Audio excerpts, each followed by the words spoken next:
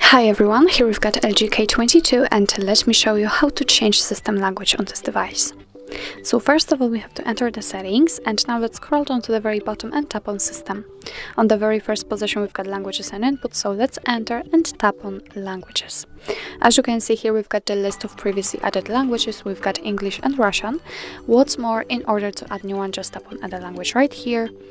And as you can see here we've got the full list of available languages from which we can choose, and this list is so wide, so I hope that you will find the language you'd like to apply, and all you have to do right now is simply find it and tap on it. And let me pick for example French. Simply tap on it. If you can choose the region, just tap on the one you like to apply. And as you can see, the French language, the newly chosen one, simply appears on the list.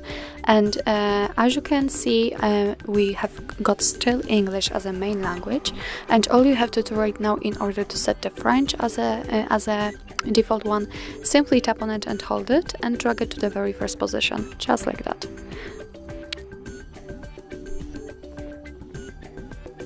And as you can see, from now on the whole system, the whole menu will be in the chosen language, so in my case in French.